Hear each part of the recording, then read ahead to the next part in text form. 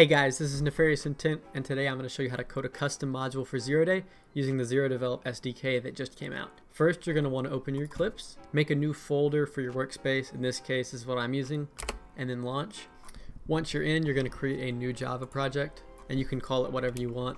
I'm going to call it custom module. You can find a download for the SDK on intent.store/ZeroDay. You scroll to this part of the web page, and then there's the download button. Then you're going to want to navigate to the build path, configure build path, libraries, and add external jars. And you're going to want to locate the ZeroDevelop SDK. Now that I've got the SDK added to the library list, I can hit apply and close. And then I can right click on the SRC, new package. And you want to type store.intent.zerodevelop.custom. Then you want to right click that and go to new class. I'm going to call mine Bhop. Once you're in the editor, you just want to add extends module to the end and then import module from the ZeroDevelop SDK.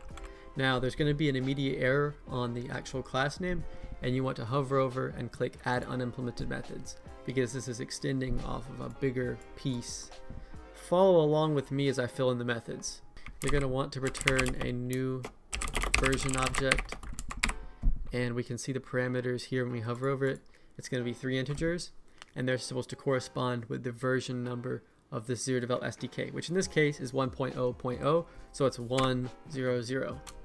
Save. Next, you're going to want to return the category, so we type return category dot, and then whatever category we want it to be.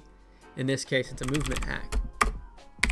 Lastly, we want to type in a description for it, so I'm going to call it custom Bhop by Nefarious.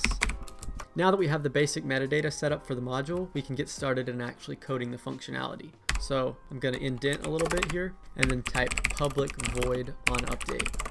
And that is one of the first methods that you can hook into when you make a custom module with the ZeroDevelop SDK. So there's a couple key variables you're going to need to use as you code your module, and they are mainly player and world. So in this case, I can just type player, and then there's already a bunch of methods I could use. And in this case, I'm actually going to create a conditional statement. So it's going to be if player.isOnGround and player.isMoving. Then we want to player jump, and we want to player set speed to some larger number like 0.5. We can test this module by opening our workspace in our file explorer, navigating to bin, and then all the way into the class, which is bhop.class. So you're going to want to open ZeroDay. Now that I'm in ZeroDay, I want to open ZeroDevelop and then press import Java module. It will prompt you with a file explorer from where you want to find the same class file. So it's in bin and then all the way in there, bhop.class. When we go back to ZeroDay, there'll be a prompt if we want to install Bhop. Now the good thing about this system is there's a sort of antivirus built into ZeroDay, so it checks all the modules to make sure they don't do anything radical that could break your computer. So for the most part, you're safe, but just to be on the safe side, only install modules from people you trust. Now that Bhop is loaded in, you'll see it will automatically appear in the Eclipse UI and everywhere else in the client, and you can just turn it on. And then we can test it out. It's not really a Bhop, it's more of just a badly coded speed because of the way I coded it. So we can fix that. Just close ZeroDay, go back to your project. In this case, I need to adjust the actual set speed method to make it always set speed instead of just when I'm on ground. So I'm going to delete that and then create another statement here that says if player is moving, then you always want to set the speed to 0.5.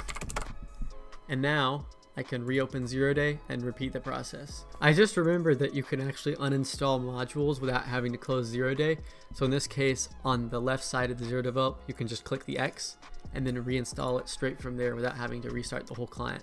So now that we install it, I can go to Bhop, and as you can see, it's working like expected. It's an actual Bhop.